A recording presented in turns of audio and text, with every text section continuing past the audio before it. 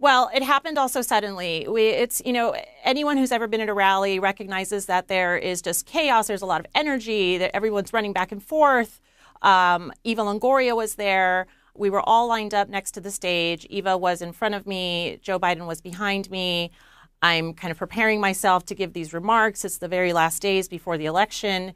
And very unexpectedly and out of nowhere, I feel Joe Biden put his hands on my shoulders, get up very close to me from behind, lean in, smell my hair, and then plant a slow kiss on the top of my head. And that in and of itself might not sound like it's a very serious thing. That in and of itself might sound like it was innocent and well-intentioned. But in the context of it, as a person that had absolutely no relationship with him afterwards, as a candidate who was preparing to make my case for why I should be elected the second in command of that state, to have the vice president of the United States do that to me so unexpectedly and just kind of out of nowhere, it was just shocking. It was shocking because you don't expect that kind of intimate behavior. You don't expect that kind of intimacy from someone so powerful and someone who you just have no relationship whatsoever to touch you and to feel you and to be so close to you in that way. So I frankly just didn't even know how to react. I was just shocked. I felt powerless. I felt like I couldn't move. I just didn't even know how to process it. And my bigger point that I've been making is that in these power dynamic situations, and women are subjected to this in the political setting, but in work settings all the time, that you just kind of process it and then you move on because you have a job to do. And frankly, what do you say? Who do you tell? There just isn't really a mechanism to deal with it. And so that's what I did. I went on and I made my case and campaigned and frankly then went on with my life because, again, what do you do? So Vice President Biden and his team just released a statement just moments ago from Mr. Biden. Here's what it says, quote, "In my many years on the campaign trail and in public life, I have offered countless handshakes, hugs, expressions of affection, support, and comfort. And not once, never did I believe I acted inappropriately. If it is suggested I did so, I will listen respectfully, but it was never my intention.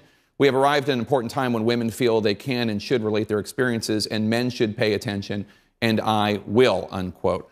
What's your response? Well, I certainly think that it's better than his first statement that they released on Saturday. I'm glad that he's willing to listen. I'm glad that he is clarifying his intentions. Frankly, my point was never about his intentions, and they shouldn't be about his intentions. It should be about the women on the receiving end of that behavior. And this isn't the first time, and it wasn't the only incident where he was acting inappropriately with women.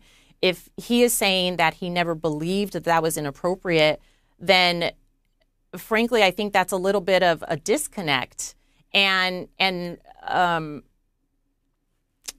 not being aware, a very sense of not being aware, because there has been documentation, both in photos, videos, stories that were written. Now, that being said, I think that part of the reason why I decided to finally say something is because those behaviors were not being taken very seriously. They were not being considered from the perspective of the woman on the other side of that power dynamic, on the side of on the receiving end.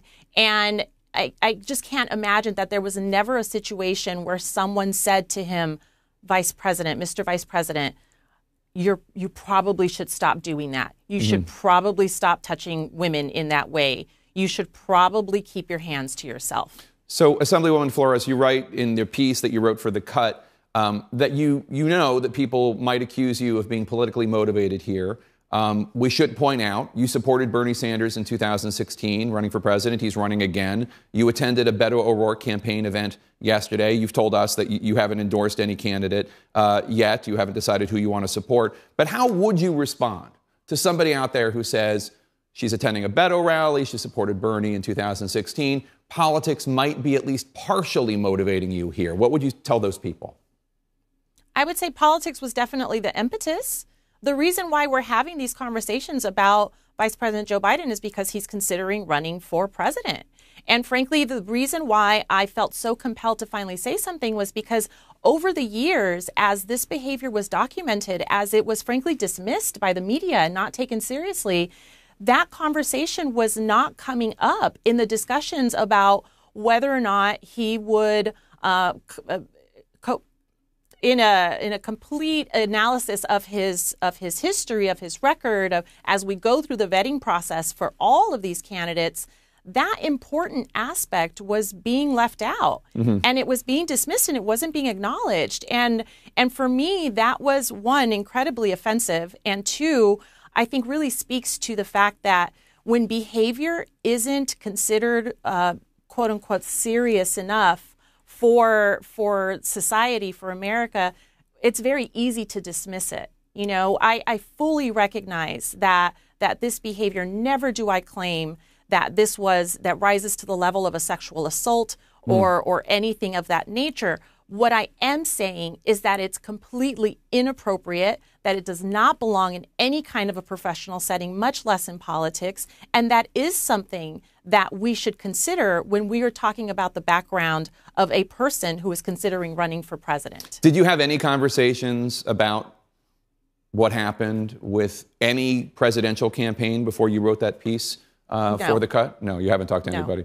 No. Vice President Biden is widely expected to announce a run for president in the coming weeks. You say that is why you decided to speak out now. Do you think that this is disqualifying for him? For me, it's disqualifying.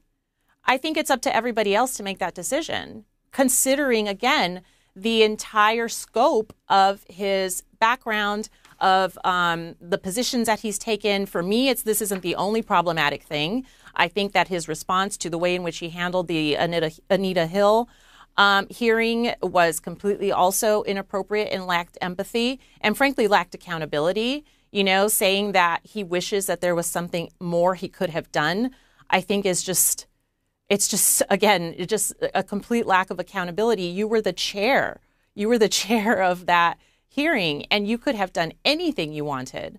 So, in addition to, previous anti-abortion positions that he's taken, et cetera, I find a lot of his background problematic, but that's for me personally. So, and what I think is also important, and part of the reason why I felt a little bit less pressure in terms of speaking out, is that we are often pressured to keep our mouths shut about anything. We, as party loyalists, as party stalwarts, as our foot soldiers for the party, we are expected to, quote unquote, keep our dirty laundry to ourselves. And it's always in service to the party. And in this case, there are so many more incredible candidates that are just as likely and I believe are competent and amazing and can beat Donald Trump. And so I did feel like I felt a little less pressure in terms of feeling like I could speak out because we have options. We have options, and I don't feel pressured to stay quiet and just take one for the team the way in which we're always asked to do and never speak out about the things that we believe are wrong. The co-founder of the Latino Victory Project, Henry Munoz, who organized this event in November 2014, he released a statement that I know you've seen. It says in part, quote, "At no time were these two leaders, you and the vice president, alone together, and I and the organization I co-founded and those in attendance do not believe that circumstances support allegations that such an event took place," unquote. What's your response to that? I think you left out the most important part of that quote, which is he says that he doesn't believe that the circumstances supported that because the premise of his statement is that we were never alone. Mm-hmm. That's literally what that statement says. Right. That he asked everyone that him and I were never alone, and therefore, because we were never alone, that could have never happened. Right. And you never claimed that you were alone. Right. No, of course, that statement is entirely irrelevant. That literally has no application. Henry needs to go back and actually read my piece because I never claimed that I was alone with him. In fact, I very clearly say that this occurred in the chaos of a rally. Eva was in front of me. He was behind me. And frankly, there is so many more documented instances of him doing the exact same thing that, to me, whether you believe me or not, isn't as important as literally taking a look at the entire history of his behavior, because it's out there. And this is something that we have known for a long time, Jake. This isn't something that's new. So my last question for you, Assemblywoman Flores, and I do want to take a moment to acknowledge it's not easy to do what you're doing, and I thank you for coming on and having the courage to do so. But what are you looking for from the Vice President here, Vice President Biden? Are you looking for an apology? Are you looking for him to change his behavior? What's the end game here? What do you want? Absolutely. Yes, of course I want him to change his behavior. And I want him to acknowledge that it was wrong. And I want this to be a bigger discussion about how there is no accountability structure within our political space, either for instances in which women feel that there was inappropriate behavior, or more serious instances in allegations of sexual assault, et cetera. We are not protected in politics. And frankly, on a much larger scale, we also need to have a conversation about powerful men feeling that they have the right to invade a woman's space whenever they'd like.